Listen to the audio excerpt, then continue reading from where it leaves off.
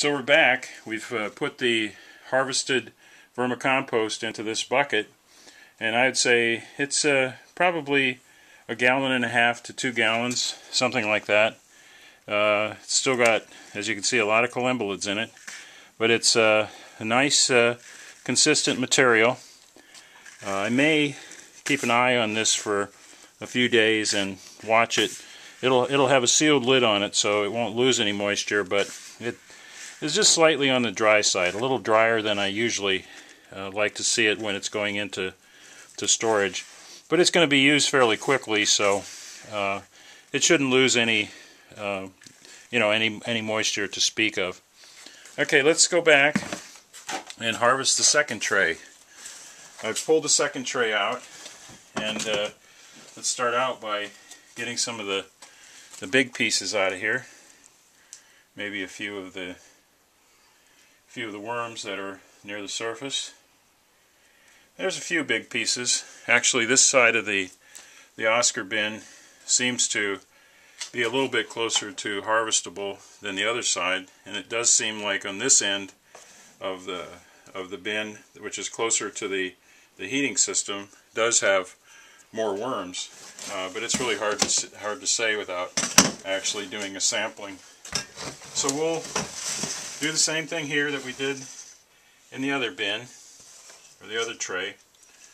We'll sift this material out, rescue the worms, and you can see there's a few more worms here than there were on the other side.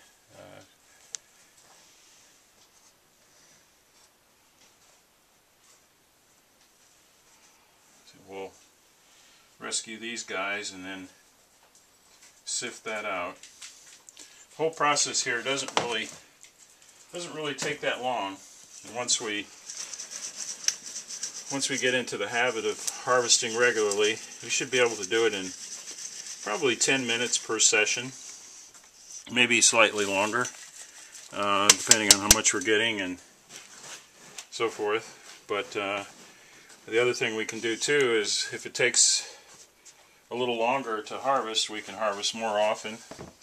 So we've got a few options here. You see that there's a few worms here.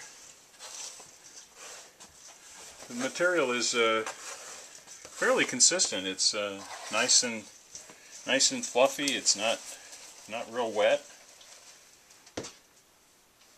I'll do this in just one more step here.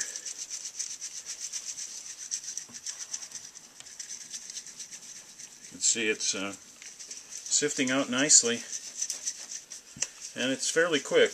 This screen that we use is I'm not sure what it is in millimeters, because that's how they measured it, but it's pretty close to being a 1/4 inch. We do have some smaller screens and some larger screens, but I think this is probably the screen that works the best. The other thing that's going on with this vermicompost, which we probably won't be able to show you, is that there's a fair number of cocoons in it.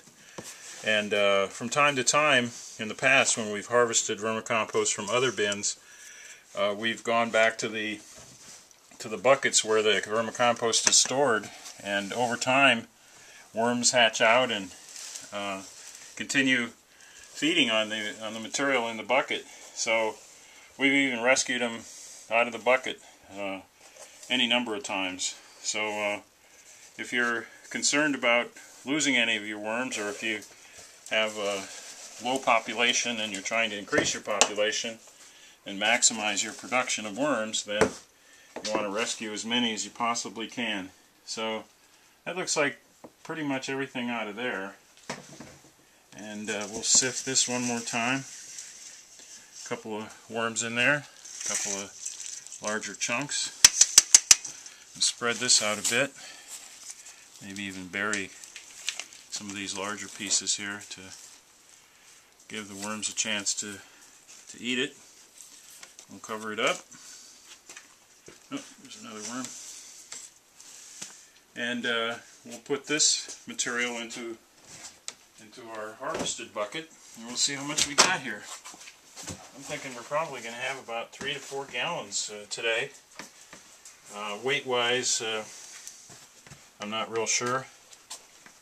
I pretty much go by gallons. So I think we got a real strong 3 gallons. Not quite 4. 3.5 gallons, I guess.